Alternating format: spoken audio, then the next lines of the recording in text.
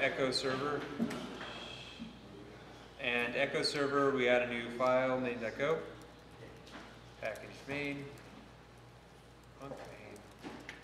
We'll just take our example listener here and modify it. So I'm just going to copy it.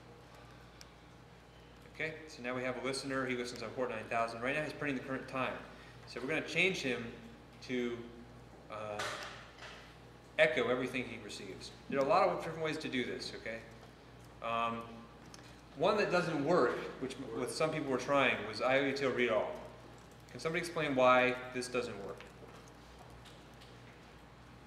It's like trying to read all on a radio station. Okay, so why doesn't this work? Somebody? The reason this doesn't work is in order to read the whole connection, the connection has to disconnect. So what happens is this just sits here waiting until the client disconnects. As soon as he disconnects, this finishes, we get back to write, and then we try to write it.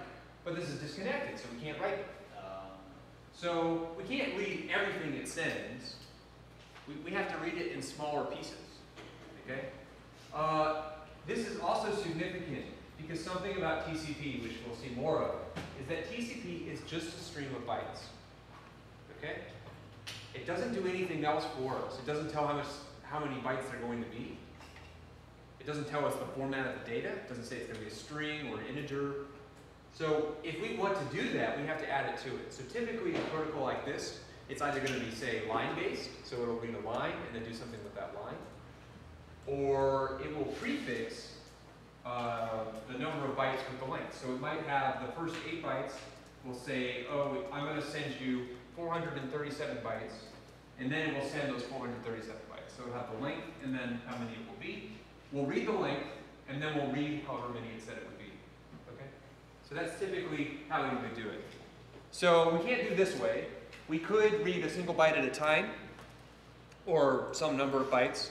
And the way you do that is in a for loop. You'd say slice a byte, maybe we'd give it 1024 or something.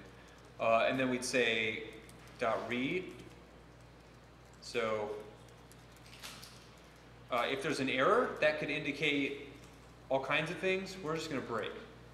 Okay? So we're going to break on an error, and then that will just close the connection afterwards. Non-nil 26. Yeah, sorry.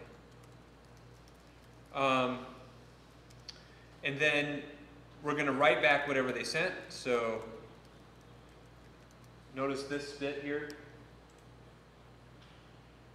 So we write back only the number of bytes they sent us. Because remember, it can fill up to the size of it, but it doesn't necessarily fill all of it. So we use :n there. And then I don't care how many it writes. And then if error not equal nil, will break. And we just do that in a loop, and it will read in up to 1024 byte chunks and write them back out. So let's see if that works, this approach. So we're going to go to echo server, go run, or I'm just going to do go install, and then echo-server. So it's running, okay, it doesn't print anything or anything like that. Then we're going to use telnet localhost 9000. I'm going to say test, hit enter, okay. So it echoed back. So this is working properly. So this is one way to solve it. If you guys want that, I'll put it out there. You can delete that. Another way to do it is with a scanner. So scanner has some nice things about it, but it'll make this a little simpler. So we can say buffio.newScanner, and you'll give it connection, right? So con, and then for scanner.scan, and then we can use io.writeString, con, and then okay. And the idea here is we'll read a line and then we'll send it back out.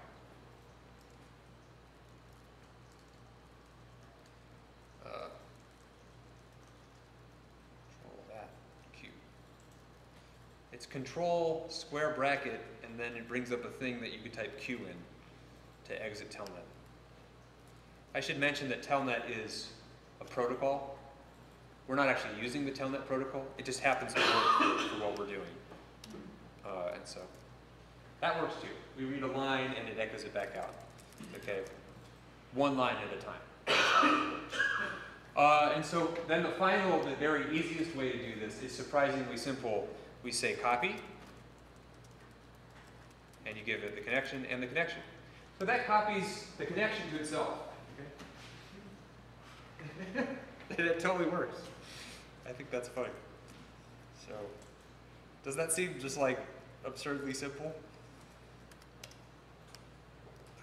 I forgot to install it.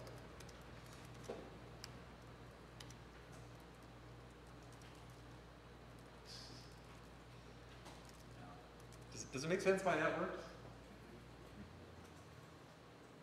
So everything it reads from this guy and writes to this guy. So it's reading from itself and writing to this guy. It's echoing everything back.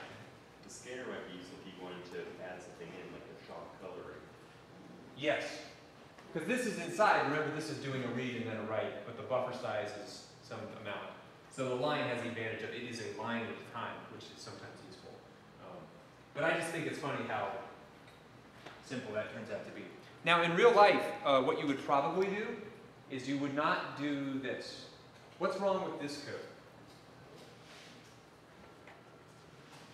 It's not sending anything, it's just like, you know. I will show you what's wrong with this code. Only one connection. Only one connection at a time.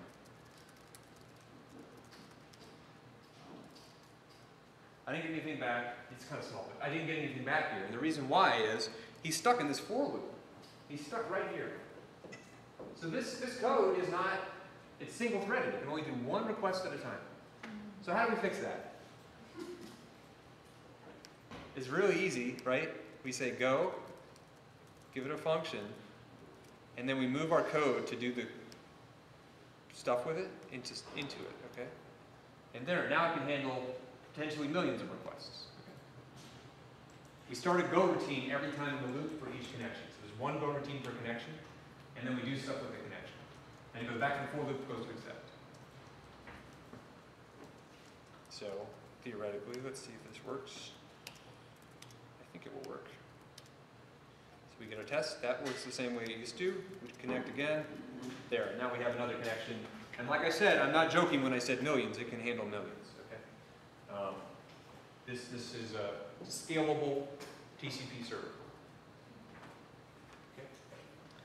But I just wanted to show you that just using the Go is pretty easy. It's very easy to make this code scalable. So that's how we can make echo. It's pretty easy. The second program, which we'll get started with today and finish tomorrow, is Redis. We're going to make our own Redis server. So Redis is a NoSQL database. It's very simple. And it's used by lots of people. Okay? And the neat thing about Redis is its protocol is based on Memcache, which uses this protocol which is line-based.